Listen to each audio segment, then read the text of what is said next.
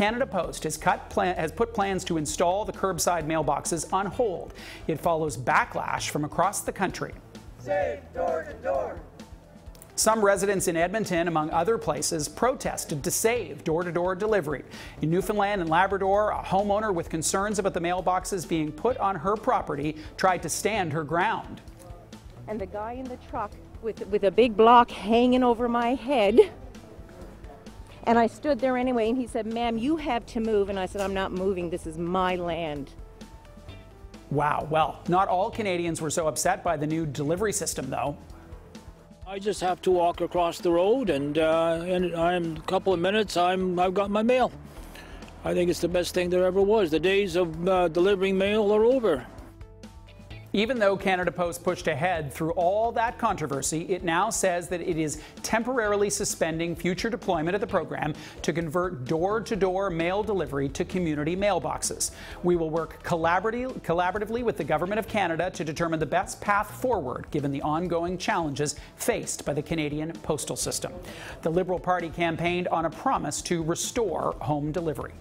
We pledge to work with municipalities that have been affected, with Canadians who expect better in terms of service from their governments, to move forward on solutions and to restore home delivery where it is necessary and where it fits and where there's a clear desire to do this.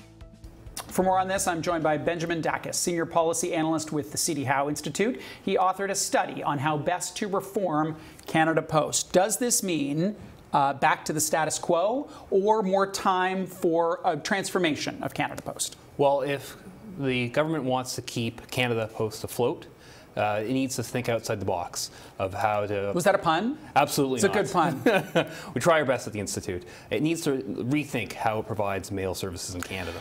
What are the sacred cows that you feel need to be blown up? What needs to be slayed here? Is it the monopoly? Is it the promise of universal service? What's at the core of it? What's at the core of it are the number of monopolies that are inherent in the Postal Service. First and foremost is the government-mandated monopoly for Canada Post to be the only company that can provide letter mail delivery and pickup in Canada.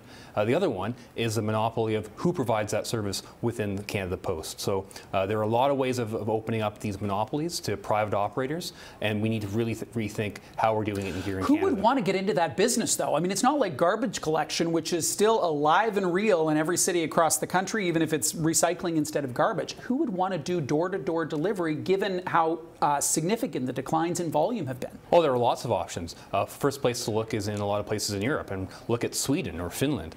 These aren't exactly countries that are filled with wild-eyed privatizers, but they've led the way in opening up private competition for mail services. Now that's one option, and there are lots of other options within maintaining that Canada Post umbrella of services, but still contracting out the final delivery. One classic example that you can think of is, say, newspapers. We look at the newspaper delivery system, it looks pretty similar to home by home delivery, where you don't have that mailbox system. So that's just one example. Is anybody going to be reading a newspaper in 10 years? But again, what they can think about is offering that service that people want. Right. Yeah, you predict $1 billion deficit by 2020 if without reform. Still, you argue incremental reform. How come? Well, there are two different approaches. One is the more comprehensive privatization approach. Another is offering incremental reform along the lines of what we've already seen with, say, that the outlets that you see at a Shoppers Drug Mart.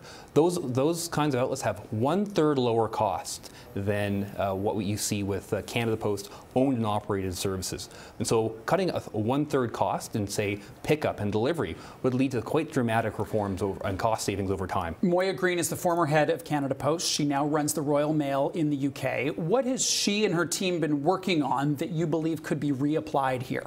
Well, that's where you see the example of the full privatization, where you don't necessarily have to have a government monopoly providing services. But then you get into deeper concerns, deeper questions here in Canada about the future of universal service obligation or a single price for all all customers here in Canada.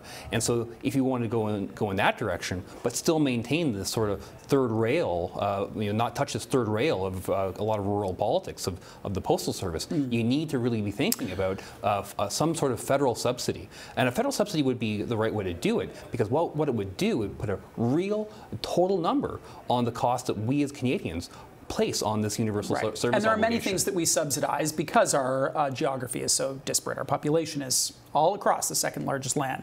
Why not outright privatization? Well, outright privatization is one way of doing it, and that would work fine when you really think about it.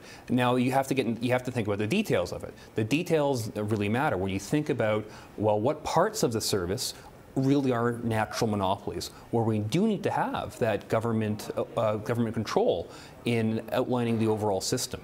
Things like postal codes, designating postal codes. We wouldn't want to have a series of different postal code systems where people in Ontario don't necessarily have the same mail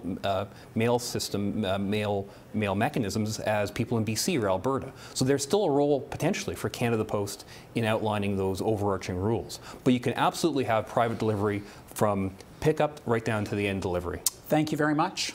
My pleasure. Thank you for having me. Appreciate the